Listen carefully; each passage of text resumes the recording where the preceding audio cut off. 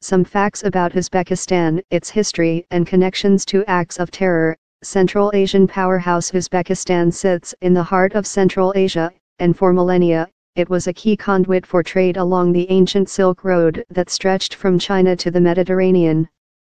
The territory that makes up Uzbekistan today was conquered and incorporated into the Russian Empire during the 19th century. Its rich natural resources made it a prize of the Soviet Union.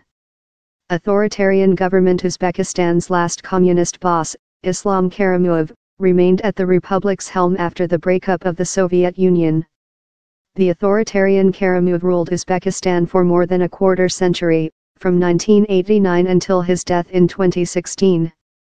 During his rule, Uzbek troops killed hundreds of unarmed demonstrators during a 2005 uprising. Thousands of Karimov's political opponents were jailed and some were reportedly boiled to death.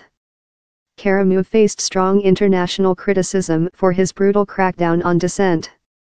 His successor as president, Shavkat Mirziyoyev, was elected in December 2016 and has gradually moved the country toward liberalization, freeing some political prisoners and easing rigid state controls over the economy. Mirziyoyev sent his condolences to President Donald Trump and offered Uzbekistan's assistance in investigating Tuesday's attack.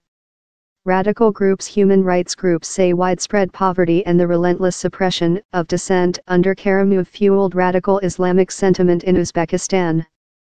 The outlawed Islamic movement of Uzbekistan has been active in Afghanistan, Syria, and Iraq. The extremist group has a particularly strong presence in northern Afghanistan. Russian President Vladimir Putin earlier this year cited intelligence data indicating that about 4,000 Russian residents and 5,000 citizens of Central Asian nations have joined IS and other extremist groups in Syria. Ethnic violence. According to some media reports, the New York bike path suspect, Sayfullo Sepov, lived for some time in Kyrgyzstan, another ex-Soviet nation that borders Uzbekistan and has a sizable ethnic Uzbek minority. In June 2010, the area near the city of Osh in southern Kyrgyzstan where Sepov reportedly lived saw violence between ethnic Kyrgyz and Uzbeks that left at least 470 people dead.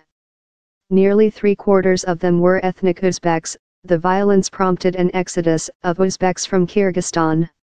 Terror attacks. Uzbek immigrants have identified as suspects in other extremist attacks this year.